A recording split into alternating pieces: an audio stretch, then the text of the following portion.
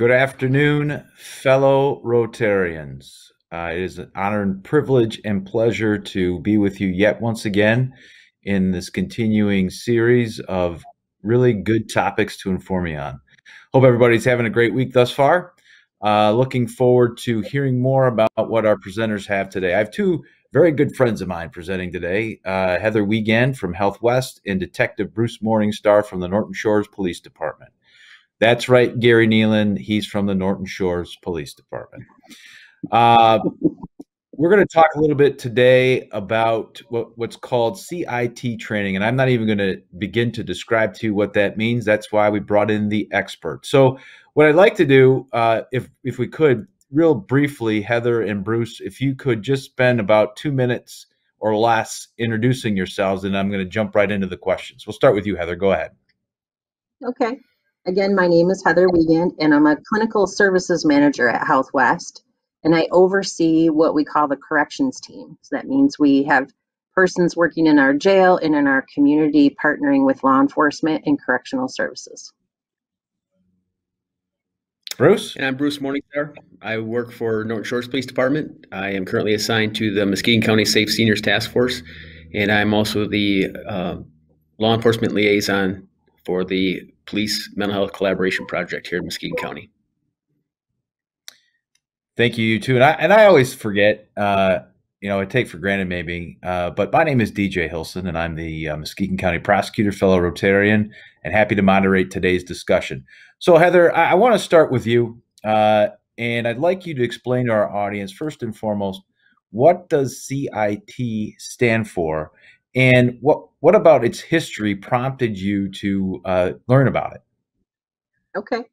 CIT stands for Crisis Intervention Team. And what that means is bringing together law enforcement and behavioral health professionals in order to create a system of care in a community. Through our Muskegon County Diversion Council that we have been robust and collaborative, engaged in for the last 5 years or more, together, we've come up with objectives that turned into some pretty aggressive goals on how do we do better. We can do better to treat individuals in our community who are experiencing behavioral health crisis and divert them away from the justice system and into care. So when we started on that path, Chief John Gale at Norton Shores, also sitting at the state table for Diversion Council, learned about CIT and brought it back to us. And we've been championing through so far to research and learn as much as we can about that. And now we're right here making sure that gets built here in Muskegon County. Bruce, Detective Morningstar, how is it that you got involved in this process? I'd been involved in training at the police academy for mental health crisis response for quite a while, and had taken some other training along with this. And then this opportunity came up to be able to be involved in crisis intervention team training, and I jumped on the opportunity. I think it's super important for the community to have this. I'm super impressed with how far we've come in really a relatively short time. So, Heather, can you tell us why this is important for Muskegon County? Absolutely. It's important to a community to constantly learn how we can do better working together. In fact, we'll get into it probably a few questions from now, but I think that all of the community law enforcement, behavioral health systems, mercy health systems, education systems, if there's one thing that we keep being reminded of is we cannot solve our community barriers alone. If we are not working together, we will continue to spin our wheels. And that's what CIT does. It brings us together. It consistently reminds us that we're better together. And if we don't stick to that, we'll continue to see the same barriers and problems in our community. I want to stick with you, Heather, for this next question. And I've already got a couple follow-ups for you, Bruce, so you're not off the hook. Sorry. Can you just give us, give the folks here at Rotary, what, I guess, examples or what consists of CIT training, what it is exactly? Yes, actually, that's a great question because oftentimes when people hear about CIT training, they make the assumption that this is a canned program, that there's some curriculum that is presented. And although there is a foundational design to crisis intervention team training, it's very intentional that each community is building their training by their community for their community. And so what that means is we do get a platform, a basic structure of topics that have been proven through evidence-based research to be successful community to community. But then you're looking for experts in their field in your hometown. And you also look at your own needs in your community to try to make some swaps if there are programs or resources or topics of information that better fit Muskegon versus another community.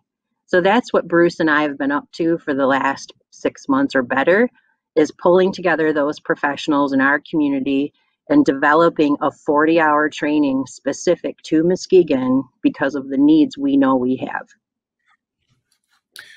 So, Bruce, as a law enforcement officer, how has, I'm going to ask it, it's a two-parter. How has CIT training helped you in the performance of your duties now, and why is it important for law enforcement to be involved in this? Well, I guess I would say that part of the CIT, I think sometimes people think crisis intervention training, but it's actually crisis intervention team. And so really, kind of going back to what Heather said already, it's this concept that it's not sending law enforcement to training to learn how to handle these crisis situations. It's much more about how sending law enforcement to training in conjunction with others in the community, the service providers, and connecting those two entities. Very often, when somebody is in a crisis situation, they call 911. They don't know who else to call. And so law enforcement is typically the one that responds to that situation. And law enforcement alone is not best equipped to handle those situations. So it's with these partnerships that we develop through crisis intervention team training that that we start to be able to really handle these situations in the best possible way. So what benefit? No, believe me, I'm going to give you the second part. You don't get to skate. What part of the crisis intervention team has helped maybe you personally in an investigation or two, or law enforcement in general here in Muskegon County? I think that just going to those situations where somebody is experiencing a mental health crisis situation, knowing who we can call, because very often when we're responding to the situation, we feel like we have to solve the problem ourselves as law enforcement, and knowing that there are other resources in the community to help us solve problems together collaboratively works so much better. I think, in the past, law enforcement would respond to these situations. We would recognize that there was a need in the community for somebody to be connected to services, but we really, we didn't really have that mechanism in place to be able to connect the individuals that need the services with the services that we have in the community. We have great services in the community. We just need to mix those things together. And before I get back to Heather, Bruce, how have your peers in law enforcement embraced this idea of CIT and the training that's involved? Excuse me. I'm going to say that last week we did our first training, and there were 16 law enforcement individuals in the training that were from various law enforcement agencies here in Muskegon County. We had the Sheriff's Office, Muskegon Township, Norton Shores, City of Muskegon, and the State Police. I hope I didn't miss any. But they were all represented, and there were people with just a few years of experience, and there were also those with many years of experience, and some with high rank. And those individuals came through, and I think what you see on the first day is this thought: what am I getting myself into? I don't know if I need somebody to tell me how to handle situations. I handle these types of situations every day. And then by the end of the training, there's a lot of them that are saying things like, I wish I would have known this stuff 20 years ago. I wish I would have had these skills 20 years ago. I wish I would have known about these community resources 20 years ago. So I think that they certainly embrace it. Yeah. Okay. Well, in obviously, like a lot of things, at least in my experience, law enforcement fears change, right? I mean, when you change things, there is this general sense of, why are we changing it? And this change seems to be a positive one, adding some additional resources to an already, overloaded, law enforcement community. So Heather, can you give us maybe an example of where this crisis intervention team would be used? And certainly doesn't have to be a real life, maybe a hypothetical, unless you've got a real life example, but where, describe to the Rotary community how this actually becomes a benefit to the community, but in law enforcement. Okay. I can give you several examples probably, because following our week-long training over the weekend, Saturday and Sunday, we had a record number of contacts from law enforcement reaching out to our mobile crisis team and providing law enforcement referral to Health West. We had 18 of those contacts over the weekend post that training, and it was awesome. I mean, our mobile crisis teams were very busy, but those situations really varied. There were youth and family crises that were happening, so our youth mobile crisis team was dispatched to a few different homes to help mitigate family crisis. We also had several different examples of adults who were experiencing crisis in our community. One example, this individual was seen by businesses as possibly not being well. They recognized some things that were happening with that individual's presentation and behaviors. The police arrived and called us to the scene. The police officers actually indicated some concerns with possible human trafficking, in addition to the vulnerability of that individual due to the presentation of possible mental illness. And our mobile crisis team was able to go out and try and work to engage that individual and offer some supports, getting them connected to resources. We also did partner police, Health West, and the emergency room to make sure that people were medically cleared and connected to inpatient facilities or crisis residential units, or safely returned home after assuring that they were medically stable, and then building safety plans and making sure they could be open to outpatient services here in our community. So, the other part that we experienced was officers contacting mobile crisis for consultation, where we really weren't necessarily needed at the scene, but they just wanted to talk out what they were seeing and hearing and understand that, they were making the right call in what they were deciding to do, and that we could then follow up with that individual the next day. Now, Bruce had mentioned that you've done your first training, 40-hour training with 16 officers representing different law enforcement agencies. What's the future look like? What's the goal for this? And are there going to be additional trainings? Yes, we actually have 2 training dates already scheduled, one for June and one for September. Our goal is to get 80 sworn officers in Muskegon County CIT trained. Our goal is to get 100% of our officers some specialty training related to addressing mental health or behavioral health crises. But we are tackling CIT very aggressively to get those 80 officers out there who are pinned specifically CIT. And why is that? That is because not only will they get all of these awesome relationships built, but they're going to be the ambassadors for our community. They're going to be those individuals that we encourage to provide leadership. One of the messages that we ended up with through our week of training was those 16 officers become our bridge to the mental health or behavioral health professionals. So we're all working together to help folks. And we also learned that there's a necessary training for behavioral health professionals. So one of the things we're going to be working on is implementing what we call cop culture training. And that time we reverse roles, and our law enforcement community will present to our behavioral health professionals so that those folks can learn more. What does that officer's training look like before they hit the street? What are they really experiencing? And just put a whole new respect. I was able to participate in the Milo training during our week last week, which is a design of use of force training for officers. It was extremely eye-opening. It put me in a position of having to be faced with making a decision to shoot a resident who was a threat to another resident. And even though it was not real, my adrenaline was a pumping.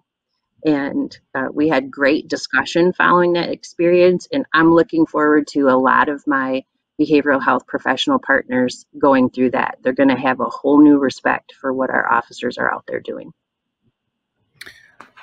We just have about 4 minutes left. So before final comments, Bruce, I want to ask you one last question in relation to what do you tell, or what would you tell folks or law enforcement, your fellow law enforcement officers who may be a little reluctant to go through this experience? What's your message to them? I would say to them that we in law enforcement are resistant to change sometimes. Sometimes it's hard for us to kind of grasp on to, if somebody from outside law enforcement tells us, hey, maybe we should try doing something different, and approach things differently. That's tough sometimes, because if you've never been a police officer before, it's hard to understand. And I think Heather now has a good appreciation for some of those split-second decisions that have to be made. And so it's hard for us sometimes to listen to those outsiders tell us, how to respond to situations. But I'm telling you, these tools that they're given in CIT training are just so important. Everybody should have this. Every law enforcement officer should have this. These are tools that are going to help keep them safe. It's going to help keep others in the community safe, and it's going to help connect people to the resources that we have in the community that they just weren't connected to before. So this is such a great thing.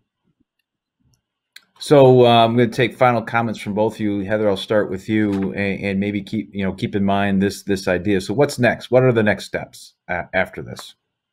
Next steps are really going to be to support and nurture the officers who have gone through training, so that we're following through, that we keep our word on our end for the things that we promised during that training to keep pushing forward on. And some of that looks like when they recognize a deficit in our community, when they out there in the field are recognizing there are resources we don't have, that they're going to report that to us, and then we're going to be pushing the leaders in our community to get those resources for us. That's one of the things we can do to back this up. Bruce, and final comments for you.